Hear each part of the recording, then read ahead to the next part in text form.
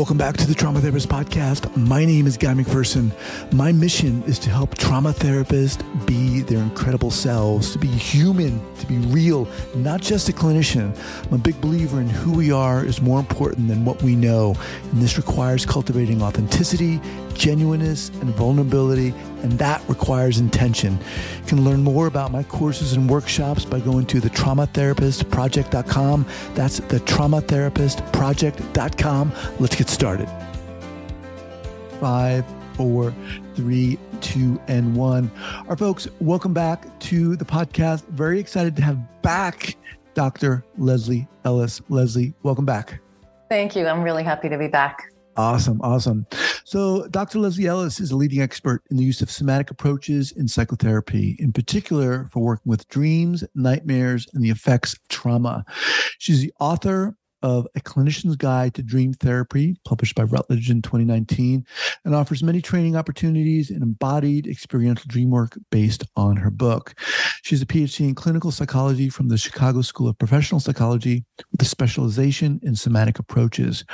Her dissertation on using focusing-oriented therapy to treat PTSD for refugees with recurrent nightmares won the Ernest Hartmann Award from the International Association for the Study of Dreams. I mean, that's pretty cool. We'll talk about that, but welcome back. Thank you. Thank you so much. So before we could dive in here, share with the listeners again who, if they didn't hear you initially on episode 446, where you're from originally and where you are currently. I was born in Moose Jaw, Saskatchewan, but I'm an Air Force brat. So I had no fixed address basically growing up. And right now I divide my time between Salt Spring Island, where we just moved. And in the winter, I spend quite a bit of time in Palm Desert. So, and what were we talking about here? Is that Canada? Where's Salt Spring? Salt Spring is in Canada. It's the southernmost Gulf Island. So near the San Juan Islands. Yeah. Okay. And just quickly, so your dissertation, that's pretty cool. That won an award. How does that happen? Well, the International Association for the Study of Dreams likes to promote dream research and student research. And so they have every year at their conference, they invite people to share their dissertations. And mine was the winner the year I sent it in. And I think it was partly just, because it was so, for me anyway, it was a really, I don't know. I wouldn't say universally positive. I was about to say really positive, but it had everything in it because doing a PhD is really an exercise in perseverance, and it had its, sort of smooth parts and very difficult parts. But what I got from it has actually propelled my research and my thinking and my teaching ever since, because I just applied this focusing-oriented, embodied approach to working with dreams to refugees that had very severe PTSD and frequent nightmares. And it was a small study, but it was just very promising. It really showed how effective this kind of treatment can be. Some people had completely stopped having nightmares after decades. And the feedback I got from the participants was that they just felt empowered and they didn't really have a sense of control over their dreams before that. And so it really encouraged me to just keep going with developing the treatment and learning more about how I could help and staying on top of the research and teaching clinicians. And it's really evolved. It's become really my main focus right now, I would say. How did you get, how did you get involved or interested in dreams and nightmares? Usually we hear dreams. We don't hear so much about nightmares, but how did that start for you? I've always been interested in dreams. It's like I'm a big daydreamer. I really just like that sort of realm that's like between waking and sleeping and the fantasy world. I just kind of enjoy that space, that mental space. I think it's really generative. And then when I did my master's in counseling, when I wanted to become a therapist, I chose Pacifica Graduate Institute, and it's one of the few places really where you study dreamwork as part of your training. And I know now that most clinical programs don't include dreamwork as part of the training. And so it was a pretty big part of my learning to become a therapist, was working with dreams. And then I always use them in my practice.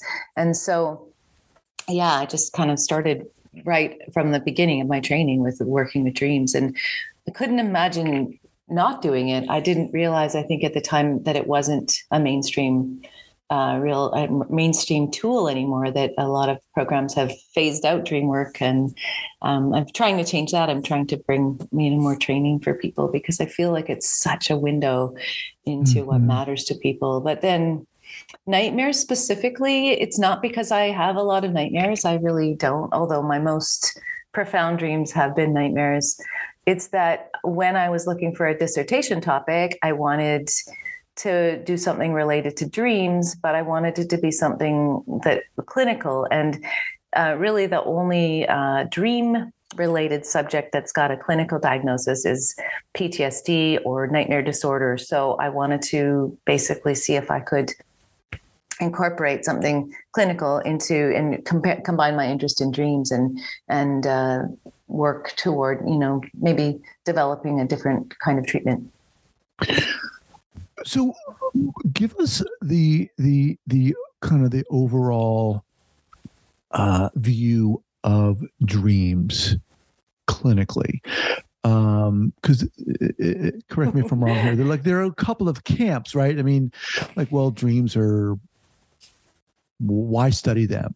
They're the kind of like the trash bin of, our psyche in a sense. And then, right, there's another perspective. I don't know if it's just the only other one, is that it is a rich, fertile ground. Help us understand. Wow, that is a big question. Yeah. Well, I always like to point out that dream work and dream therapy was how the whole enterprise of therapy started with Freud and Jung, and that dream work was at the beginning central to the practice of psychotherapy.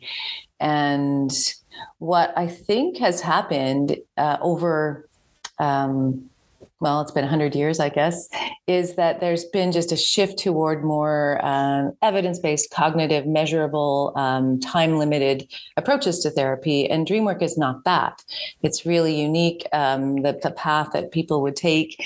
It's perceived as really complicated and esoteric. And so there are more than two camps. There's not just I think dreams are great to use as a tool, or they're not. But you could, I guess, look at it that way if you want to draw it along a simple line. But even some people who work with, say, cognitive approaches will use dreams as a way to understand people's beliefs about the world and how they're reflected in dreams. It's hard to generalize. This is a tough question, but I would say the people that truly value dreams really are in some way interested in depth, interested in the information that's implicit or that we repress, and that the part of that the therapist can do that would be most helpful is to support the person in understanding and unearthing those things that live under the surface. And so the subterranean realm and feeling like that's really important, versus someone who might say, I just want to know what you think and what you believe, and we can work at a cognitive level and we'll get the job done. So I think that might be the two camps is how I might describe them. I think I may have shared this with you before, but there was a point when I was seeing a therapist who was Jungian inspired, and we did a lot of dream work, and it was intense. I mean, I found myself, I'm sure this is not surprising to you, but the more I tried to remember my dreams, the more I remembered my dreams, and I was writing down my dreams, and they were so abstract and they weren't very literal. I don't know where I'm going with this, but I kind of want to get to a point where you can share with us an experience of working with someone and what you learned or what was able to be culled from their dreams. How does looking at our dreams help us? Well, there's a way that they show us what's most important to us, I think. There's a lot of theories about why we dream, and some of the things that I feel like are seem really true is that when we're sleeping, we're processing emotion. That dreams are very implicated in our emotional life and trying to kind of work through emotion and temper it, and that. So dreams reflect what's really gotten a big response from us.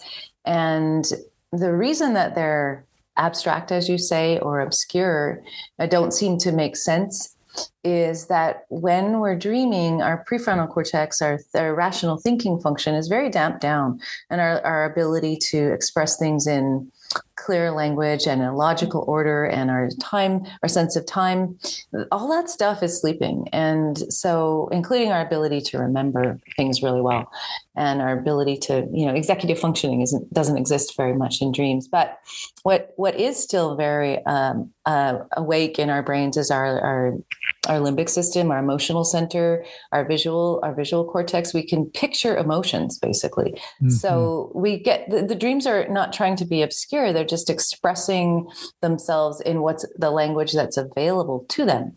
So, and this is an idea from a very famous dream researcher named Ernest Hartmann. Well, the person whose name the award was named after. And he said that dreams are picture metaphors for the most prevalent emotion that we're sensing. And so if you see them as that, they a lot of them really make sense immediately.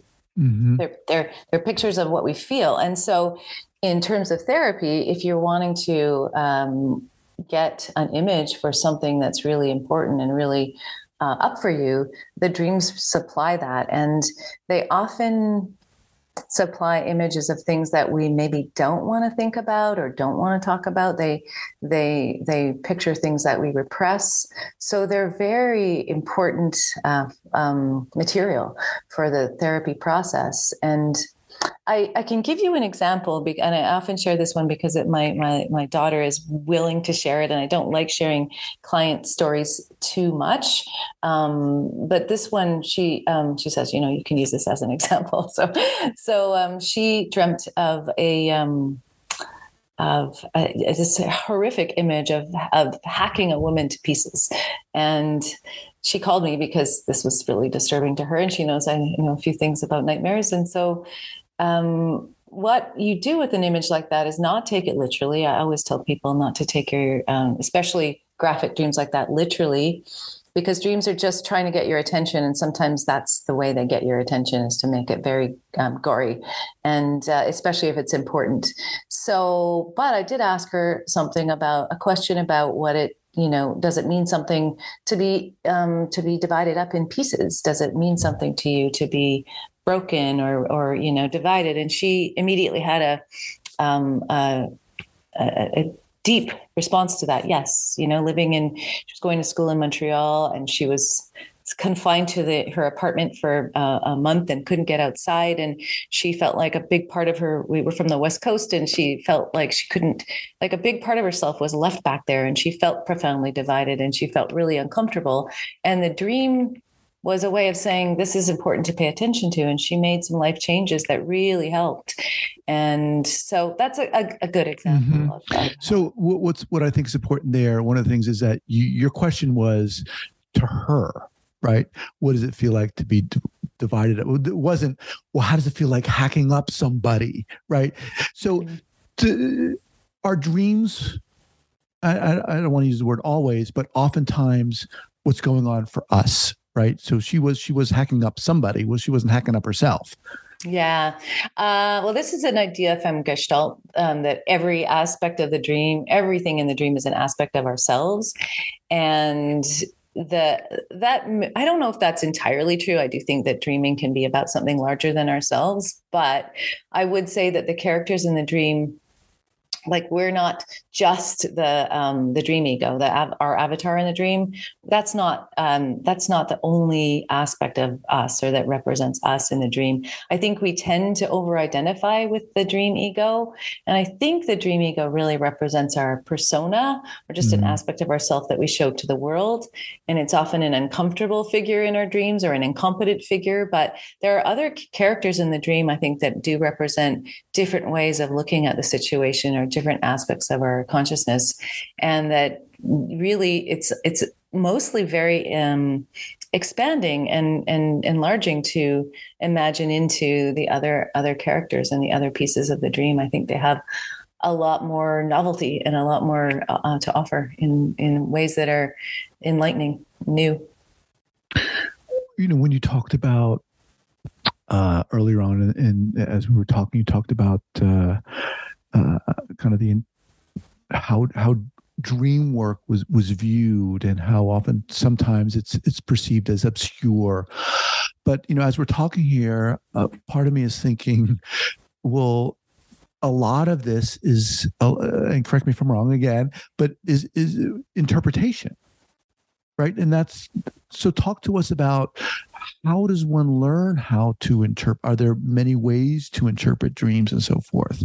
Yes, there are. Although I did this another study. I like to do research, I guess, but on what are the most common modern dream work methods, and really the whole field has gotten away from interpretation in the dream worker as expert, and I'll tell you what your dream means, to more of an experiential and collaborative approach. So what I do, and what I think most of the dream therapists that I speak to do, is really invite the dreamer to go back into and experience the dream, experience it from different perspectives, feel into how it might be inviting them to look at a different perspective. It usually enlarges your perspective, or kind of gives you a view from left field or from something that you wouldn't have considered. But then the dreamer is the one who offers and I wouldn't even say interpretation so much as the dreamer would then take the dream and live it forward, or ask a question like, what's this dream asking of me? What is this dream trying to show me? How is this dream, attempting to enlarge my perspective here? And, and if you enter a dream experientially, which is pretty easy to do, because there's such an all-encompassing experience when you have them. They feel so real. So what I find is that when you invite the dreamer to try on different places besides the dream ego, they'll get their own sense of what the dream is about. And as the outsider, I don't really feel like we're qualified, honestly, to tell someone what their dream image means. I think that particular way of working with dreams is quite outdated, like the dream dictionary, and a dog means this or a horse means that. It's like, it's not really, there's no universal meaning in dreams, because everyone has a different, say, someone could love dogs and someone could be terrified of them. So my dog and your dog in a dream are going to be very different. But a person's emotional experience, or what the feeling tone is in the dream and how that might be familiar, is a really generative way to get at what the dream is saying or trying to do. It's interesting, as we're talking, I can't help but think about and almost feel what my experience was like working with that therapist and doing it was so friggin' intense. And I remember she told me, this is going to get intense. And it did. It got so why is it so intense? Well, maybe you're intense. Maybe that's true. But I think, dreams in and of themselves, they're so, when you go in there, they're so intense. Well, I think it's because they use emotion as their base material. And so there is an intensity to that. And they really they cut to the chase. They go to the most, I think they really are trying to metabolize the things that have had the most impact on us. Like my initial dreams that I worked with, and I did therapy with a Jungian as well. And my dreams after we started in on the process were about, like I was born very premature and nearly died when I was born. I had to spend a couple months in the hospital. And then I also nearly died when I was 17 in a river.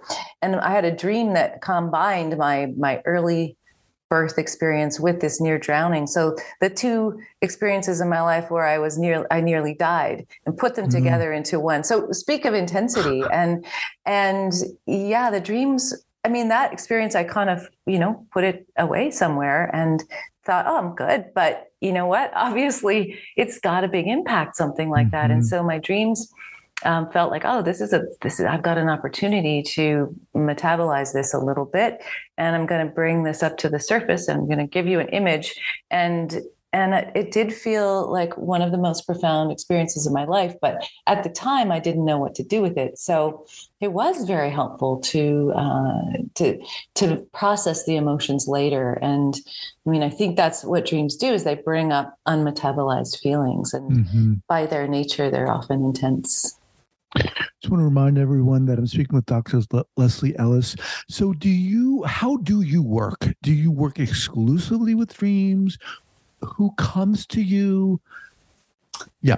So I mainly now do nightmare consultations. So I work with people who have intense nightmares, but more often I'm actually teaching therapists how to work with dreams, and they consult with me on their clients, because to parachute in is, there isn't the relationship developed, and I'm, not doing so much one-on-one therapy anymore, but mostly teaching how to work with dreams and nightmares, and in a particular way that is quite simple actually to learn. I'm really trying to encourage therapists, even if they don't work with dreams per se, to work with nightmares if people have them, because they're quite treatable, and they can be quite a clinical problem.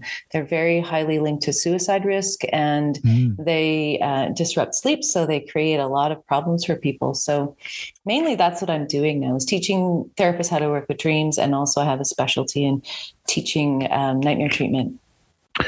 So therapists are going to be listening to this, and they're going to be like, oh my God, this sounds awesome.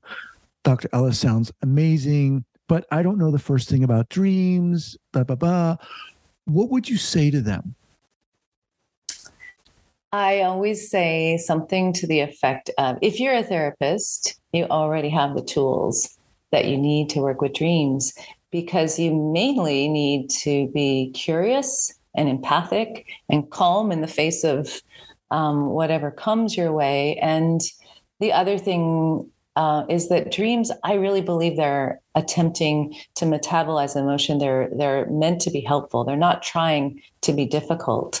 And there are some specific things about nightmares. Like one thing that's useful to know is that nightmares are a classic symptom of PTSD, and they will show you by the nature of the dream, kind of their diagnostic. They can show you how far the trauma has been metabolized, because the closer a dream is to the actual event, the less it's been metabolized. And the more the dream starts to become symbolic and more of a picture metaphor, weaving in current time and current events, the more sort of actually dreamlike it is, the more you can say that they've gotten a certain level of integration of their trauma. And you can kind of track their dream content and see how well they're doing. And to treat them, you're essentially letting them dream the dream onward. It's not very complicated. So I guess I want to say, if there's a perception that dream work has to be really complicated and esoteric, it doesn't. It can be very simple. And it can go obviously very deep and get into all kinds of terrain, but it doesn't have to be that way. It can still be something like a part of what you do that isn't so complicated. What's coming up for me is the more and more popular use of like psilocybin and psychedelics. And I'm wondering what your thoughts are on the relationship, the commonalities, if any, there exists between working with those? Yeah, I think there is some crossover in that you get into in the psilocybin journeys into an altered state where there's definitely more that can come up from the unconscious, if you want. I don't like that word. It sounds like you're knocked out or asleep, but from the implicit, from the underworld, and so you're dealing with kind of bigger forces, and there is a way that I think that they touch on the same material. And in the dreaming state, your ego is kind of relativized and you're like not in control. So like a lot of wild things can happen in dreams as well. And then there's some differences in that, with psychedelics, it's a deliberate kind of journey into that other realm. And it's not something your body would naturally do. So it's a little bit more of a intensified, and I feel like it has to be used carefully. And I've heard incredible stories about how it can help. But dreaming is it's more of a natural trip of the same variety in a way, doesn't have the same intensity usually, and it's more about what your own body will offer you. Usually dreaming is paced in a way that you can metabolize it, though not always, depending on, if somebody's encountered things that jog their memory or upset their nervous system. The dreams can get intense, whether you like it or not. But there is definitely some crossover. I feel like they have, a certain amount of terrain in common. And yeah, they can open up realms that you wouldn't necessarily look at otherwise. What do you say when people say, I don't dream? I'm sorry, I don't have dreams. Well, everybody dreams roughly 2 hours and 90 minutes to 2 hours every night. This is, wow. It's just that they don't remember their dreams. And so that is fairly common, I would say, especially as we get older. Dream recall it kind of dissipates a little bit. But like you discovered, when you started to pay attention to your dreams and use them in therapy and really engage with them, you had more dreams and more intense dreams and remembered them better, right? So I think there's a number of ways to catch your dreams if you want to remember them, but everybody dreams, and it is possible to recall them if you really want to, if you pay attention to them. Awesome.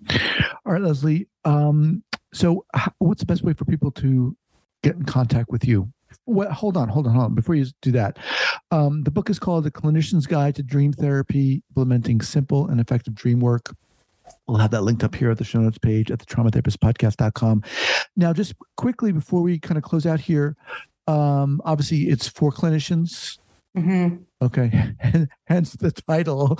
But, yeah, although it's not really the language is accessible. Anybody could read it. Honestly, it's aimed at clinicians, but it's friendly. Okay, awesome, and that people can get that anywhere books are sold. Okay, all right. What's the best way for people to get in contact with you and learn about what you're doing? Probably my website would be the simplest. It's got everything that I'm doing and some material for people who are non-clinicians, but a lot of stuff for clinicians. And all the podcasts I've done, I think the original one that we did together is still up there, and lots of free resources, blog posts. It's really, it's the place. It's drleslieellis.com. You can maybe throw it on the link, but it's definitely. It's the place to start. And there's a way to reach me through the website as well. Okay. And finally, so you offer courses for clinicians. Are these in person, online, both? What? They're online at the moment. I'm thinking now maybe I could start offering some in person, but it's been, as we've all been through COVID, everything moved online, and it's a pretty accessible way to reach a lot of different places and people. So right now, it's all online, but hopefully we'll get to see some warm bodies in our room at some point in the next little while. Awesome. Well, I appreciate it, Leslie. Great talking to you. I'm so glad you came back on here. I just love talking to you. Thank you so much. Yeah, thank you too. I really appreciate the opportunity to talk to you. It's always a pleasure. All right. Take care. Okay.